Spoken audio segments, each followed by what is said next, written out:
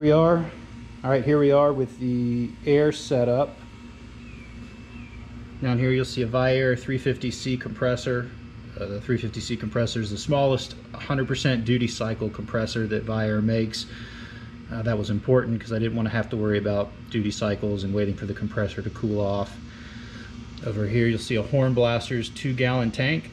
It shows this because I liked where everything fit together. You have 1/2-inch fittings on the outsides, 1/4-inch top and bottom, and then 1/4-inch on the side there. You see my pressure switch, and another open 1/4-inch over there. Hopefully that'll get hooked up to a train horn going forward.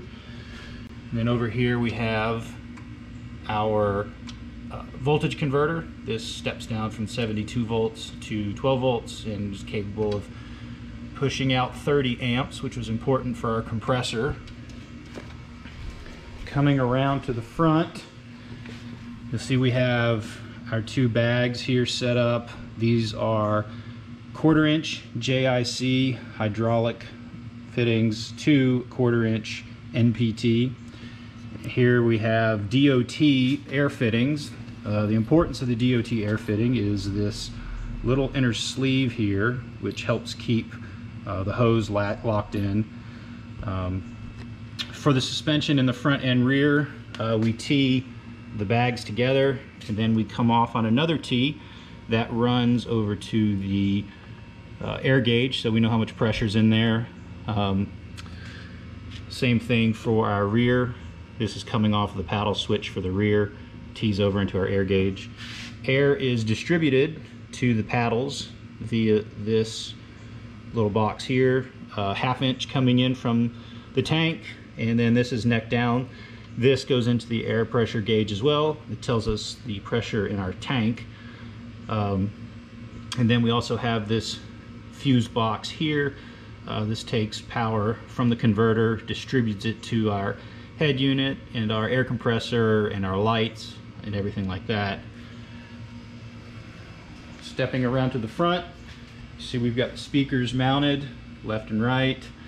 We've got our voltage gauge for the battery. We've got our front and rear manual paddle gauges, along with a pressure switch, or excuse me, a switch for cutting off the compressor. Just in case we don't want it running, even when the tank pressure gets low, we can manually cut it off. And there you can see front pressure, rear bag pressure, and tank pressure all right there. We've also got our on-the-fly programmer for the Nefidus controller.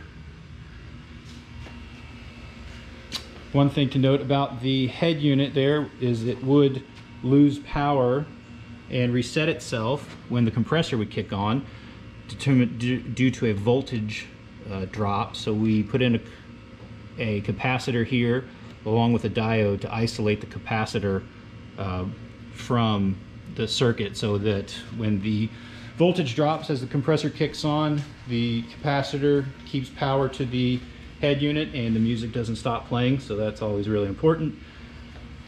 But hopefully in the next video I'll get the front cowl put on and I'll lay this thing out and you guys can get a better look for what it looks like fully put together and completed.